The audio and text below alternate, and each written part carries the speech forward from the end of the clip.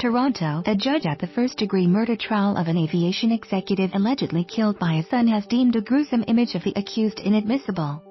The prosecution wanted to put into evidence a photograph of Dellen Millard that shows the 32-year-old with a bloody eye.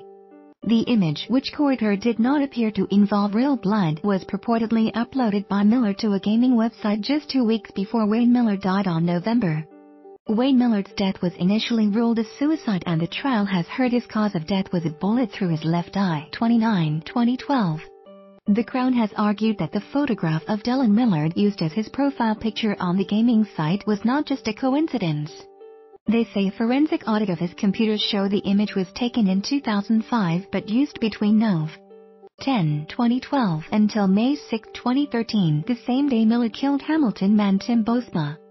But Millard's lawyer says the image is too prejudicial and not relevant at the judge-alone trial where his client has pleaded not guilty to first-degree murder.